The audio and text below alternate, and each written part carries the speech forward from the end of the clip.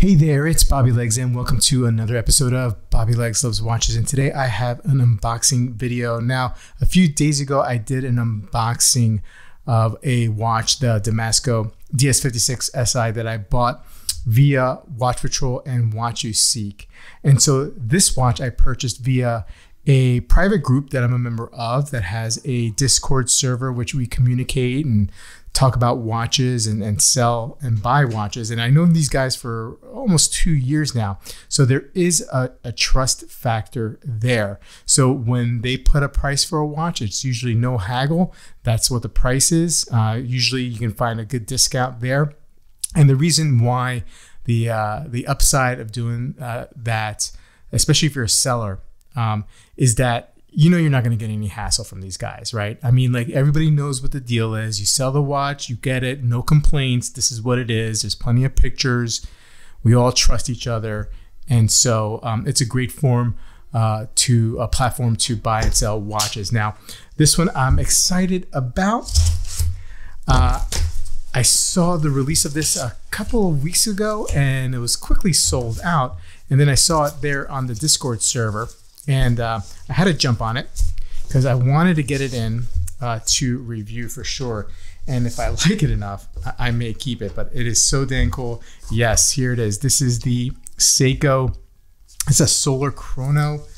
Let's see if they have the tag here. I apologize if I don't quite know the names or the model numbers off the top of my head. Yeah, this is the SSC813. You can see there suggested retail price of $375.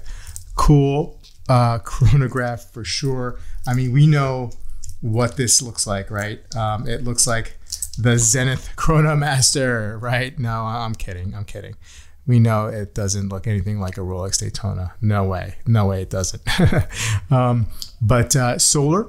So like I mentioned before, and very, very cool. Let's get engaged at chrono hand. Boom.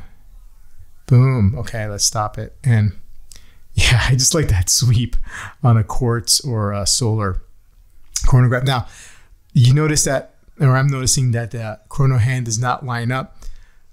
Fear not, there is a way to remedy that with this watch.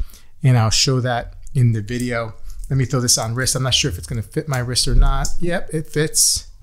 It's a little, that's okay. It fits. Awesome. I mean, this is so good looking, right? This is my first impressions here. So I'm sure, when I wear it for a couple days, some things may come up. Like right off the bat, I could just say the bracelet doesn't match the case so much.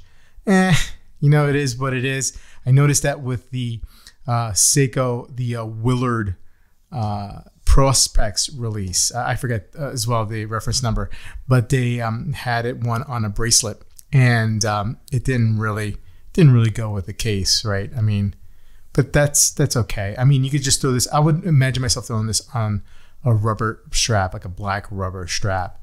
That would be so cool.